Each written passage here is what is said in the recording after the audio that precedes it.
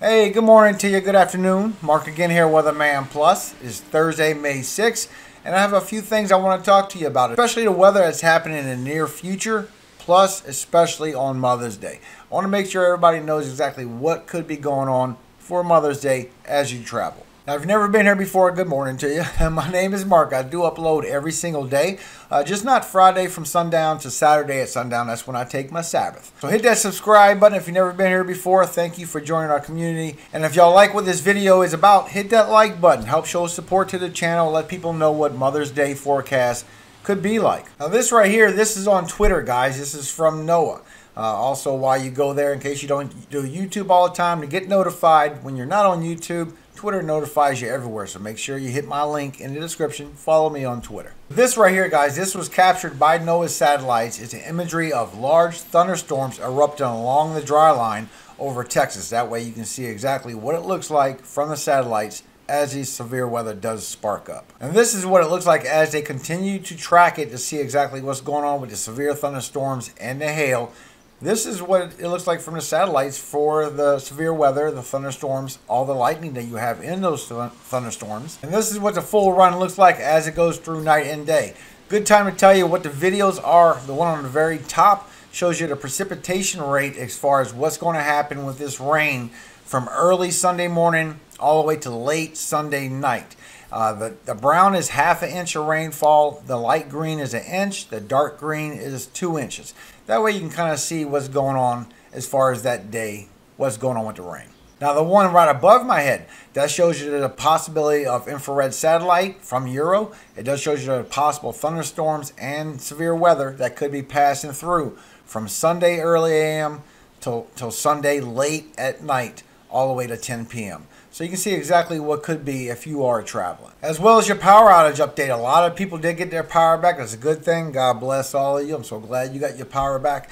Mississippi is still getting hit. About an hour ago it was at 22,000. Now it's grown still, 23,300 without power. So Mississippi is definitely the biggest one getting hit, along with everybody else still without power.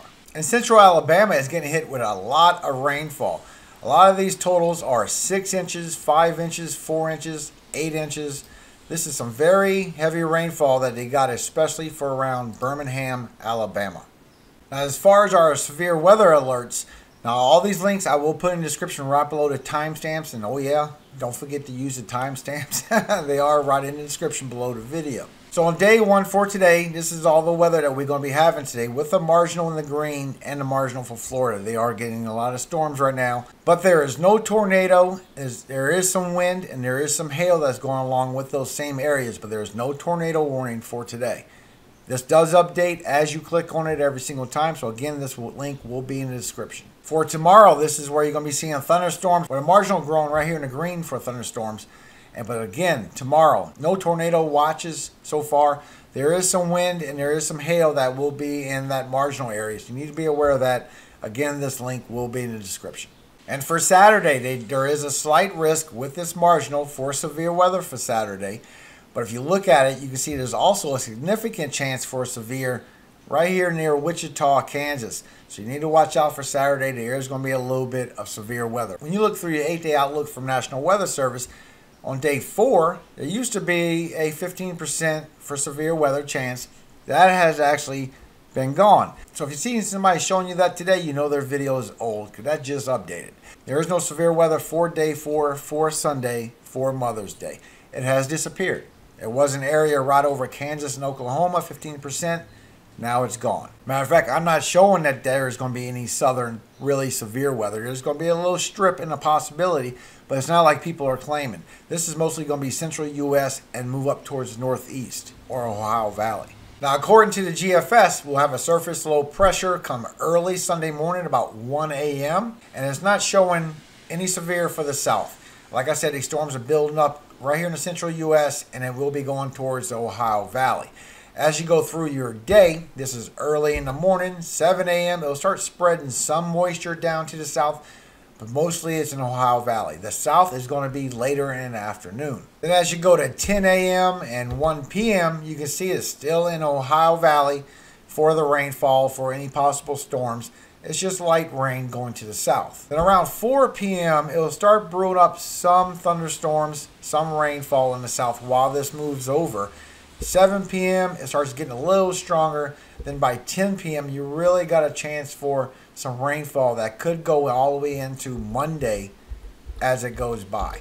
Both models are showing different things. I'll show you the Euro as well. And this shows you your 24-hour rainfall rate within a 24-hour period.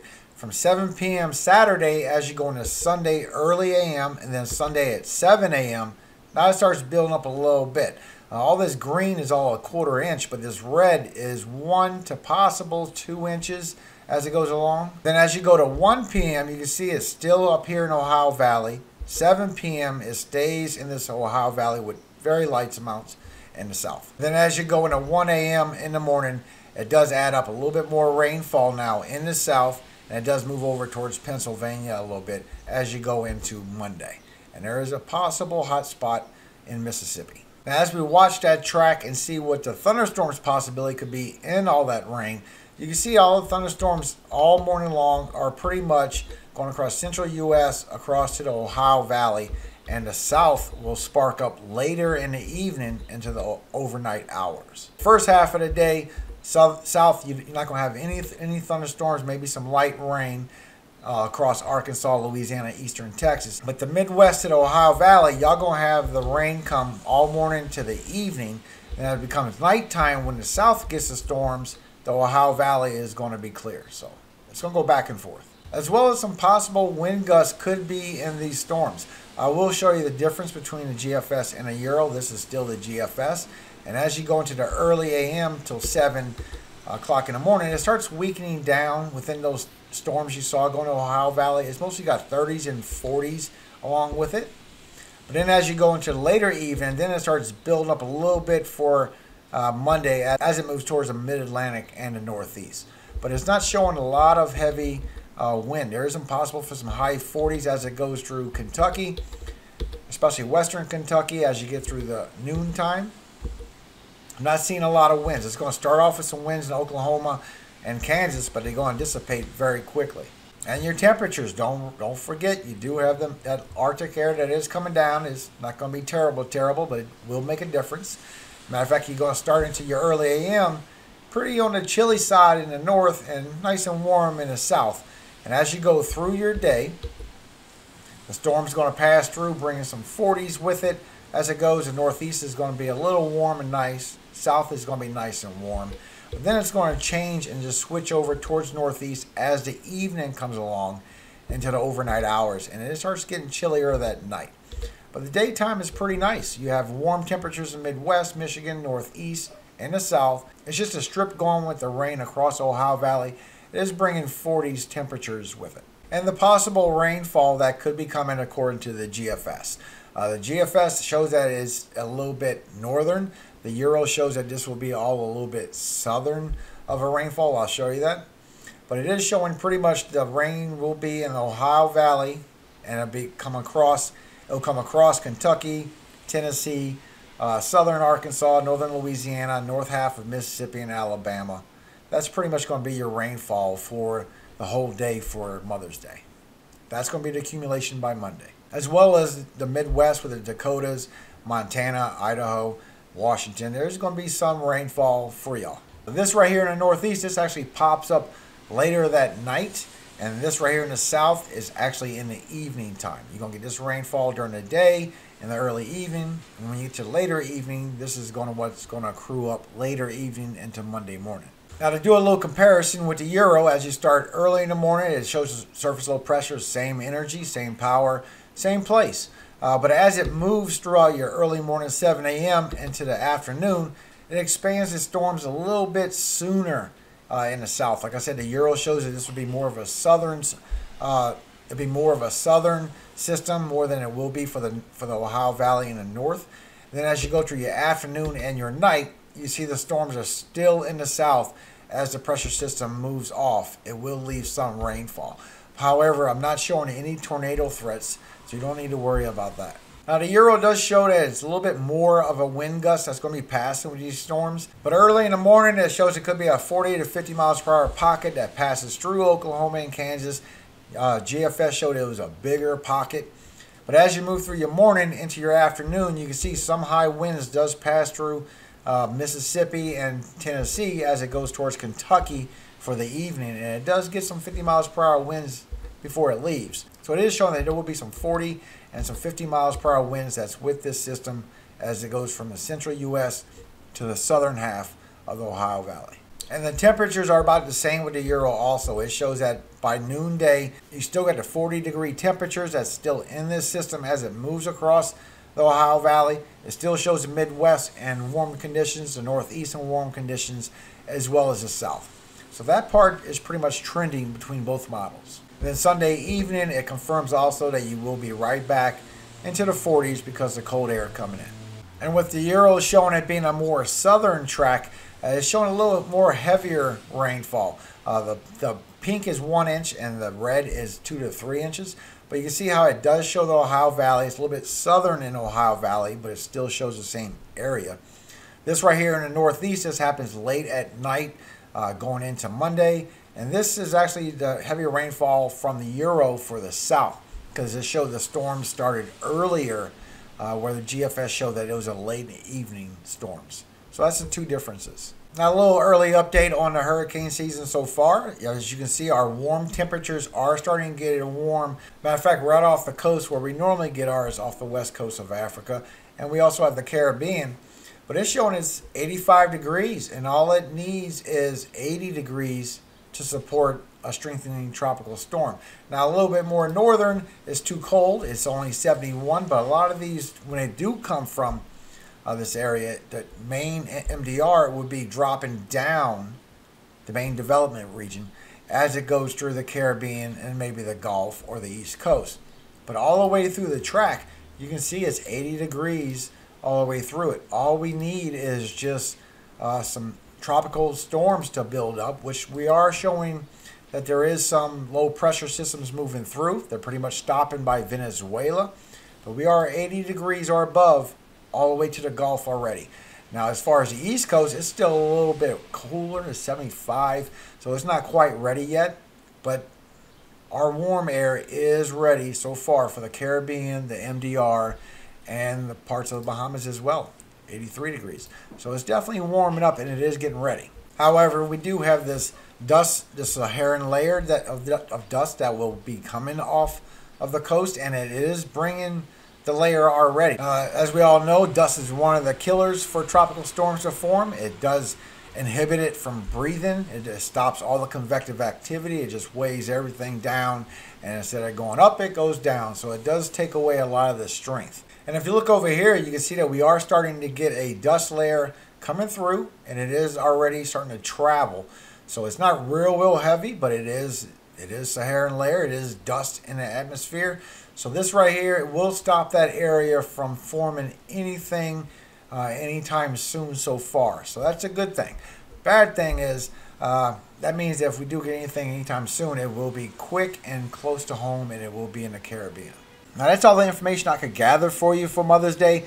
So I do hope it does help you. And if it does give you a little bit of insight of what could be coming and what to expect, do me a favor and do other mothers and other people a favor that's traveling.